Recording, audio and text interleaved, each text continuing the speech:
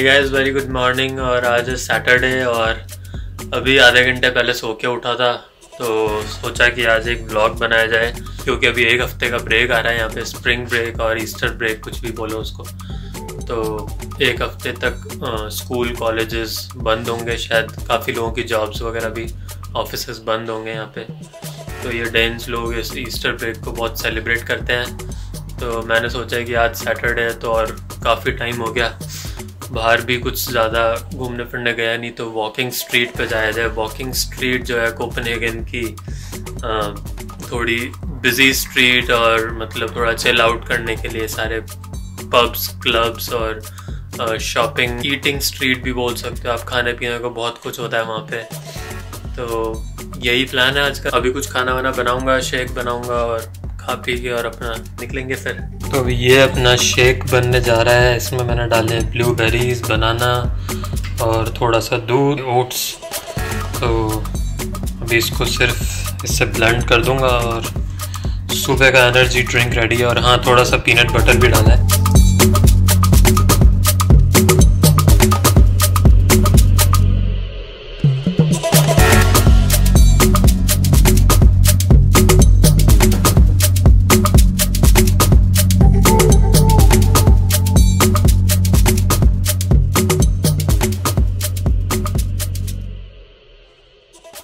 और एक चीज़ ये भी कि डेनमार्क में लास्ट दिसंबर से लॉकडाउन लगा हुआ है, तो दिसंबर 2020 से अभी ऑलमोस्ट 4 महीने से भी ऊपर हो गया है लॉकडाउन लगे हुए। पर अभी धीरे धीरे केसेस ड्रॉप हो रहे हैं, तो चीज़ें वापस खुल रही हैं। कुछ शॉप्स को इन्होंने परमिशन दी है, डेनिश अथॉरिटीज़ ने, कि तुम खोल सकते हो शॉप्स। बार्बर शॉप्स अभी तक नहीं खुली हैं, जैसे आप देख रहे होगे। बाल काफ़ी लंबे हो रखे, मैं छोटे बाल रखूँगा अभी, अगर नाई खुलते हैं तो बाल बाल कटाएंगे। एंड शॉपिंग मॉल्स को भी परमिशन नहीं मिली है, यूनिवर्सिटीज़ को भी परमिशन नहीं मिली है इतनी खुलने की। उनमें भी 1 महीना कुछ लगेगा। छोटी शॉप से मेरा मतलब है कि जो शॉप्स किसी शॉपिंग मॉल में नहीं है, बाहर स्ट्रीट पे हैं, जैसे कोई भी ब्रांड हो गई, चाहे खाने पीने की दुकानें हैं, लेकिन जो शॉपिंग मॉल्स हैं वो भी बंद है क्योंकि वहाँ पे पैक्ड माहौल रहता है और वहाँ पे वायरस के फैलने के ज़्यादा चांसेस होते हैं।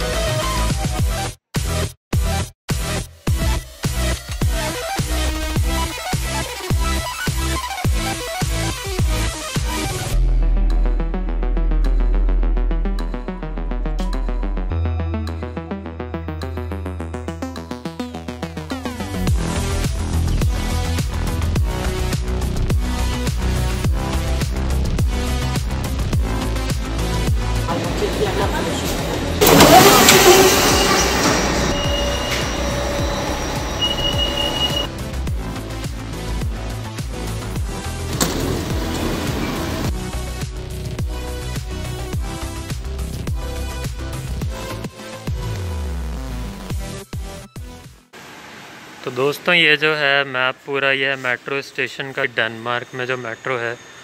और उसमें मैं रहता हूँ DR ब्यून में, जो कि है यहाँ पे। और यहाँ से मैंने ली थी ये वाली मेट्रो, ग्रीन लाइन। यहाँ से पहले हम गए थे ईस्टलैंड पोए गए और यहाँ से क्रिस्टन शाउन कांग्रेस न्यूटॉप से मेरे को चेंज करनी पड़ती है दूसरी मेट्रो के लिए, जो कि है रेड लाइन और ब्लू लाइन, जिसको M3 और M4 भी कहते हैं। और यहाँ से मैं अब चेंज करके ले रहा हूँ गामल स्ट्रैंड, जो कि ब्लू या रेड मेट्रो कोई सी भी आपको यहाँ तक पहुँचा सकती है। और यहाँ से फिर आप वॉकिंग स्ट्रीट पे, जो कि ये सारे स्टेशंस को कवर करती है, आप पैदल वॉक कर सकते हो। तो अभी मैं लूँगा गामल स्टैंड वाली M3 M4।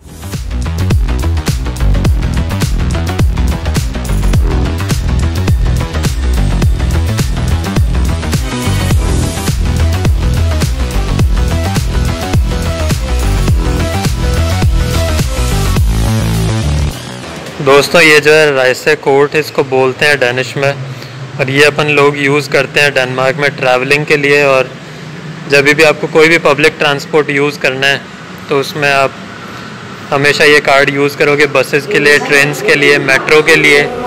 और हमेशा आपको ट्रेन में चढ़ने से पहले इसको चेक इन करना है, जैसे आपने वीडियो में थोड़ी देर पहले देखा होगा। और अब मैं इसको चेकआउट करूँगा, ये जो लिखा हुआ है चेक इन मतलब चेकआउट, तो हमेशा आपको ये करना है।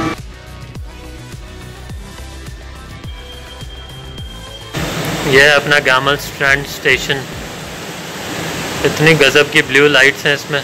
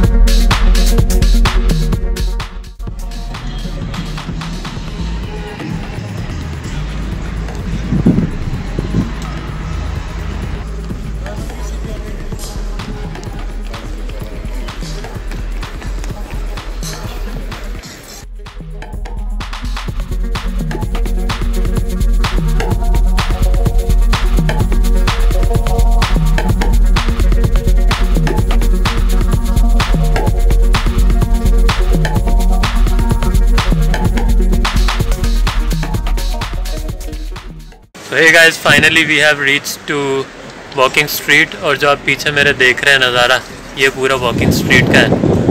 और ये स्ट्रीट जाती है एक साइड, ऐसी 3-4 डायरेक्शंस में जो पूरी स्ट्रीट है ये जा रही है। और कम से कम लगभग 1 किलोमीटर अगर आप हर डायरेक्शन में जाएंगे तो पूरा वो वॉकिंग स्ट्रीट का ही पार्ट है।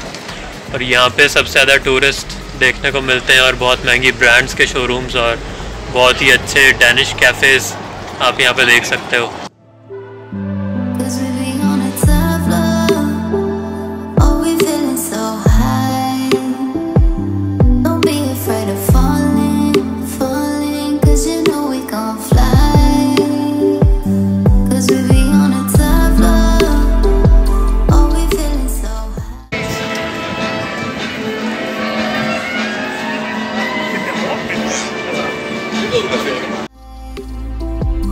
Don't be afraid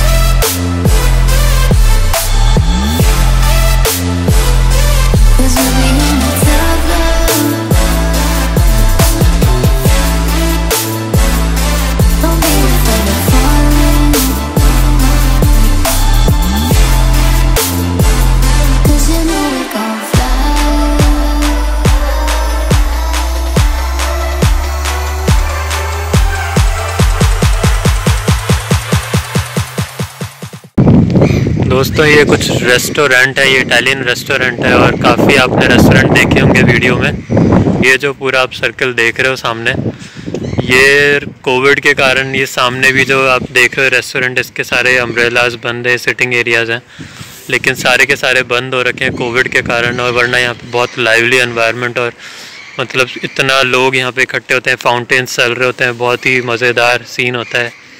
लेकिन सब कोविड के कारण बंद हो रखा है और बड़ा ही अभी सिर्फ चिड़ियाओं की आवाज़ आ रही है, अगर आप सुन पा रहे होंगे तो।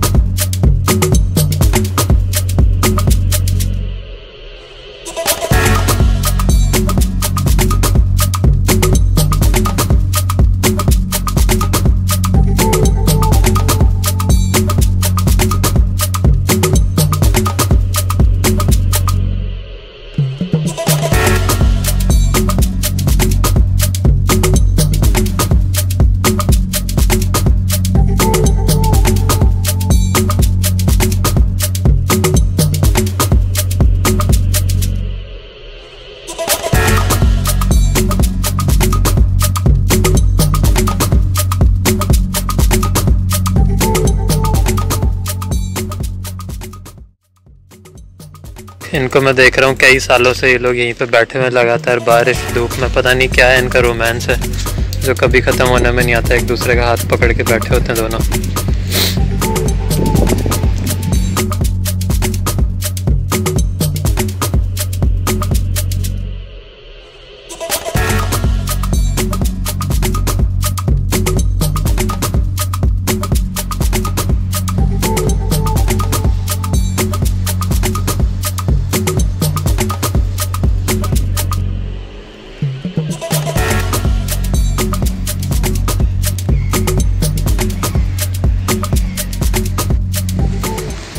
ये जगह है नॉरेपोर्ट स्टेशन, जो कि कोपेनहेगन का पूरा डेनमार्क का सबसे बिजी स्टेशन है।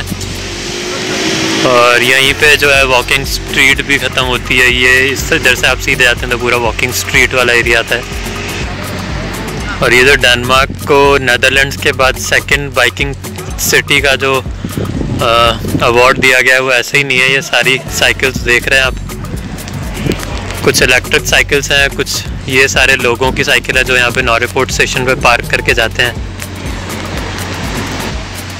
एक तरीके का पार्किंग स्टैंड है और यहाँ पे टिकट्स वगैरह की आपको कोई ज़रूरत नहीं है, सब कुछ फ्री है। और ये दूर दूर तक आपको साइकिल्स ही साइकिल्स दिखेंगी पूरे आगे तक स्टैंड बना हुआ है, इधर भी और उसके आगे भी और आगे भी काफ़ी सारी साइकिल्स।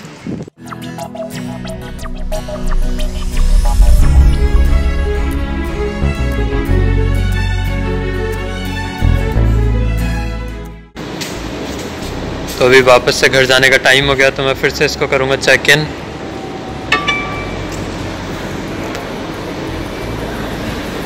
और मेरी मेट्रो शो कर रहा है 1 मिनट में, ऑलमोस्ट आई गई शायद। ये आ गई।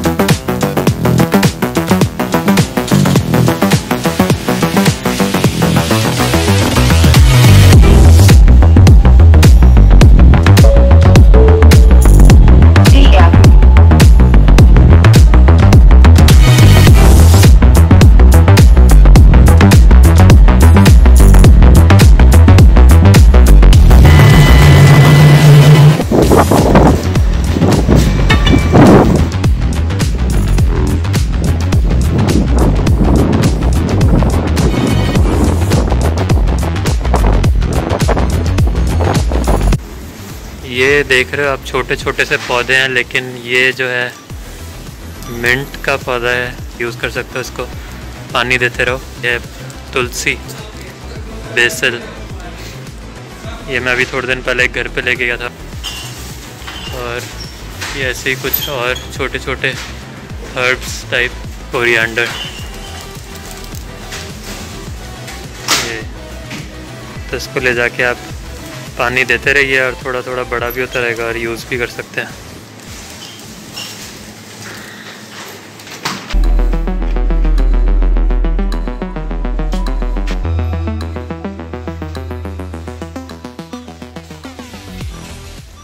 जैसे मान लो मैंने ये बॉक्स अभी लिया है चॉकलेट का, और मुझे इसकी रेट नहीं पता कि क्या रेट है क्या नहीं।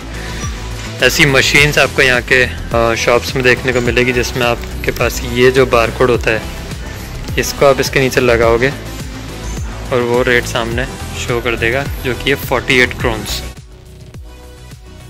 Hey guys, finally back to home, और 5-6 घंटे बाहर लगाने के बाद अभी घर पहुंचा हूं। और आने से पहले कुछ अंडे, दूध वगैरह घर के लिए चीज़ें लेनी थी जो ख़त्म हो रखी थी। पर ऐसा लग रहा है कि अभी मैंने गलत दिन चूज़ कर लिया बाहर जाने के लिए शॉपिंग पे, क्योंकि बहुत बारिश और हवा चल रही थी बाहर। और कोविड के कारण क्योंकि रेस्ट्रिक्शंस हैं अभी शोरूम्स में एंट्री के लिए, तो सिर्फ 20 लोग ही अभी अलाउड हैं अंदर जाने के लिए। तो उसमें भी काफ़ी 20-25 लोगों की बाहर लाइन लगी हुई थी, उसमें वेट करना पड़ रहा था अंदर जाने से पहले, तो उसमें भी बहुत टाइम वेस्ट हो गया। ये लिए हैं कुछ कपड़े, कुछ ट्राउज़र्स और स्वेटर्स, स्वेटशर्ट, और ये कुछ खाने पीने को, अंडे, केले, दूध और पीनट्स। और ये है वो तुलसी का पेड़ जो मैं आपको अभी थोड़ी देर पहले वीडियो में बता रहा था। तो अभी फिनिश करते हैं इस व्लॉग को, और आपके क्या कमेंट्स हैं व्लॉग के बारे में कमेंट सेक्शन में आप बता सकते हैं। और वीडियो पसंद आए तो लाइक करें, सब्सक्राइब करें। तो thanks for watching this vlog, और मिलते हैं अगले व्लॉग में। Bye bye.